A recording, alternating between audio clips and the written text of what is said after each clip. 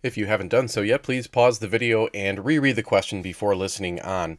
In order to answer any optimization question, we're going to be following an 8-step procedure.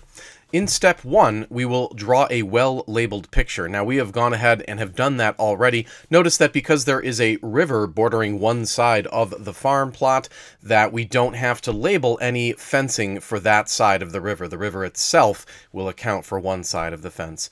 The other dimensions are labeled X and Y.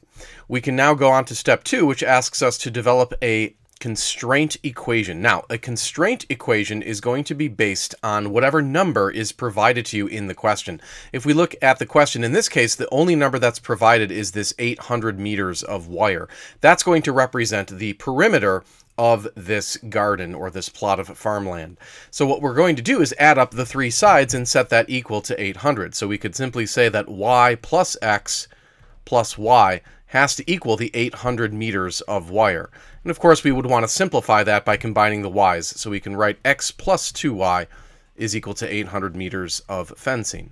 So that's step 2. In step 3, we're going to solve the constraint either for x or y, whichever variable it's easier to solve for. Hopefully we can see that in this case it's easier to solve for x. So we do that by simply subtracting 2y from both sides of the equation, so we can cancel the 2y's on the left side. In step 4, we have to develop a so-called objective equation, which means we have to ask ourselves, what are we actually seeking to maximize or minimize in this particular question? Well, this question asks us to determine the largest area. So we're trying to maximize the area of this rectangular plot of farmland. So that means we need to develop an equation for the area of this rectangular plot. Well, of course, the area of a rectangle is equal to its length multiplied by its width. And based on the labels in our drawing, we can say that the area is equal to the length, which is x, multiplied by the width, which is y. So this would be our objective equation. Now in step 5, we're going to substitute our expression for x or y into the objective. So remember that we had solved for x in the previous equation. What we're going to do is substitute that expression for x into our objective equation.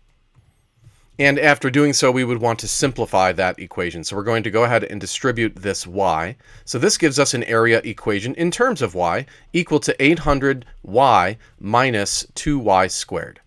So this is a nice objective equation that is written in terms of a single variable, which means we're ready for step 6, which asks us to determine the critical points. Now you'll remember from your studies of calculus that the critical points are the points where the derivative is equal to 0. There are also points where the derivative is undefined, but that doesn't apply here. So again, we're looking for points where the derivative is equal to 0, which means we have to compute the derivative. We're going to call that derivative a prime. You could also call it dA dy. And we're just using some basic derivative rules. So the derivative of 800y is 800.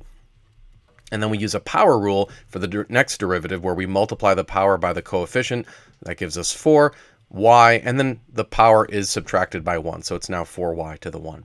Now again, finding critical points requires us to set the derivative equal to 0. We'll solve this for y. Perhaps we can add 4y to both sides of this equation. And then dividing both sides by 4 gives us a y value equal to 200. Now at this stage, we don't know whether that value of y would either minimize the area or maximize the area. So we have to test whether it does so, and that is step 7, determine whether we have ourselves a local minimum or a local maximum. So this typically involves the first derivative test, and to do the first derivative test, what we're going to do is just simply draw a number line. On that number line, we will plot our value of y, which was 200. This is the critical point. And then we're going to select values that are near the critical point. So for instance, right here we could use 199, and then right on the other side of the critical point, we could use 201. And what we do is we plug that into the derivative. Now, recall that the derivative, a prime, was equal to 800 minus 4y. So we're going to test 199 by plugging that into the derivative. So in other words, we're going to calculate a prime of 199. So we plug in 199 for the y value. And when you compute this, you will find that the value is positive. It's greater than 0. And when the derivative is greater than 0, that means that your function is increasing. So your area function would be increasing. It would look something like that. And now we're going to plug in the other test value of 201.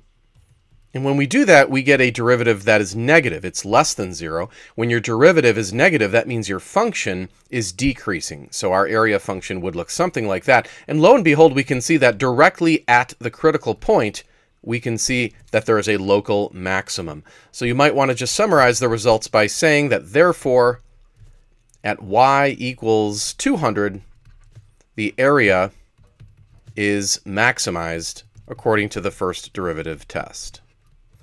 And now that we know that y equals 200 maximizes the area, we can go back and actually complete the question.